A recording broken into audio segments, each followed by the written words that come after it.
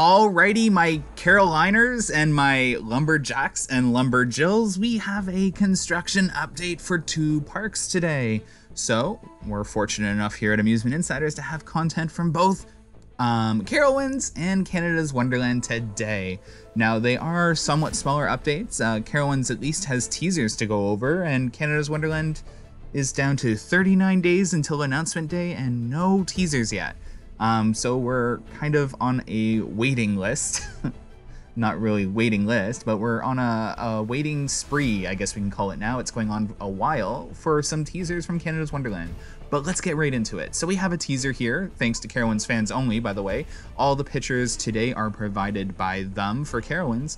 We have more teasers, and they are now on their second phase of teasing, and they are getting even more confusing. So I'm going to give my thoughts and perspective on this teasing campaign from Carowinds so far, as I think most of it is designed to confuzzle everyone.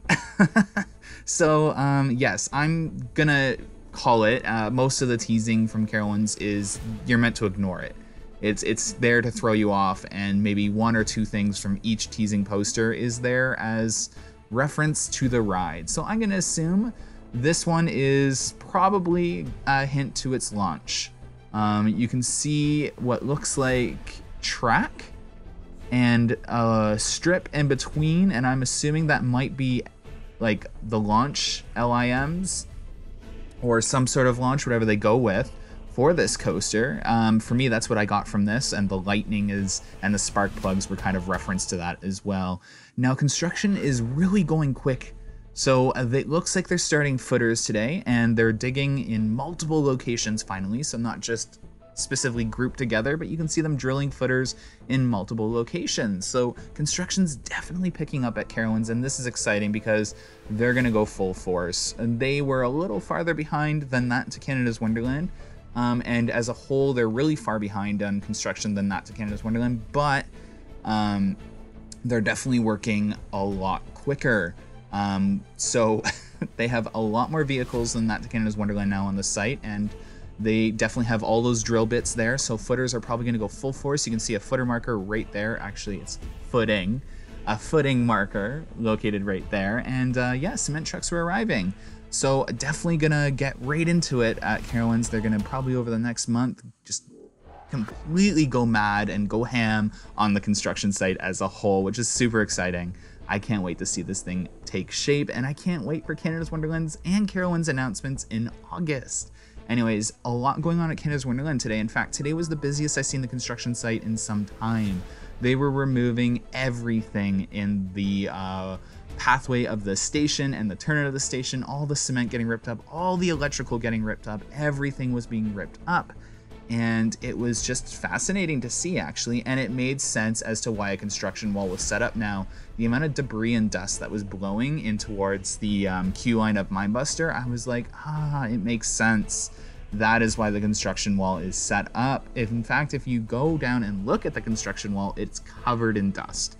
So it makes sense now as to why they put a construction wall. But as you can see, lots of electrical and rebar and concrete being ripped up in the area.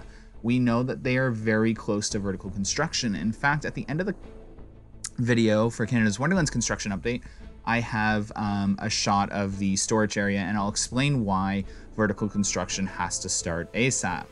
Anyways, back to this construction area. So as you can see, there were a lot of similarities between Carowinds pre-construction and now into the footing construction phase of the coaster, and ours back in April and May. And now we're in the footings are mostly done for the station, the turn, and the lift hill. So vertical construction is going to start. So anything you see in my Canada's Wonderland updates, you can expect to see on the Carowinds updates in about a month is my guess, because they are moving quicker and they have a bigger construction crew than that to Canada's Wonderland.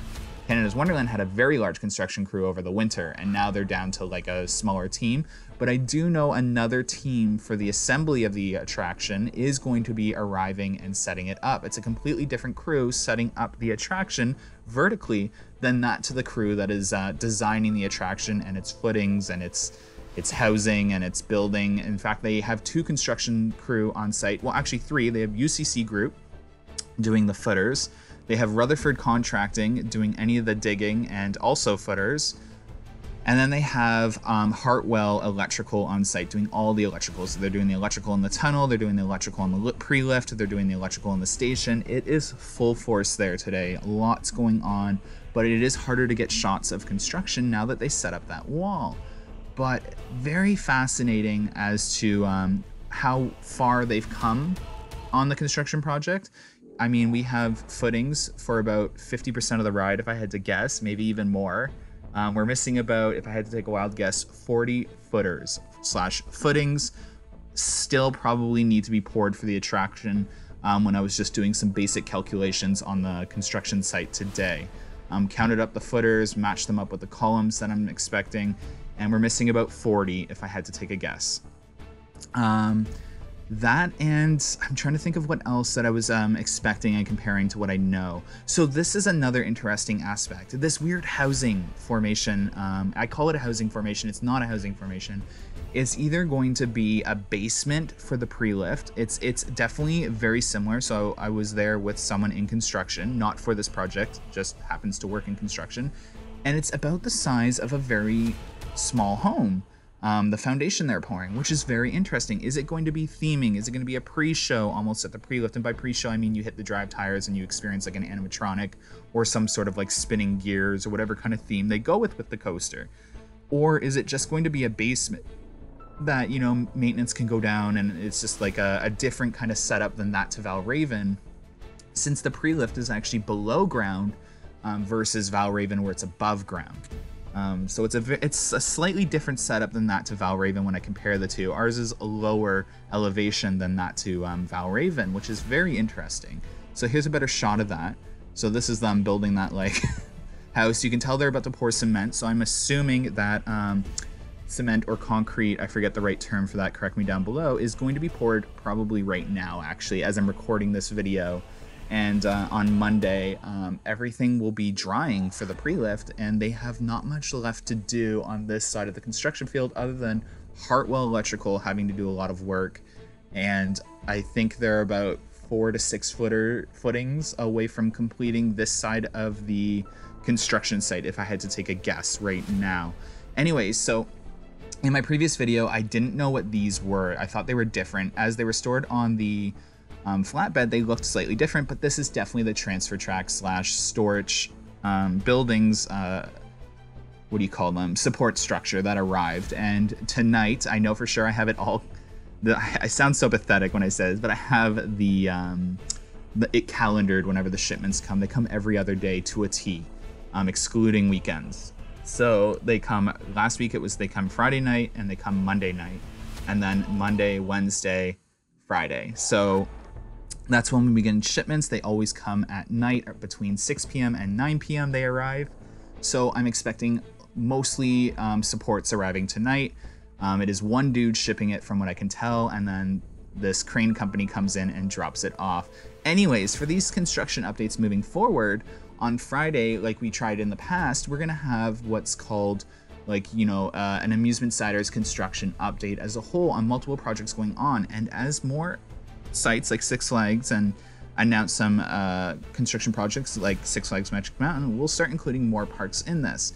And we will have a progress bar at the bottom, at the end of our videos, for how far along we think the construction projects are. Again, we're not experts and we're not claiming to be experts in construction projects. We are just taking a wild guess. So if I were to take a wild guess, Carowinds is about 10% complete.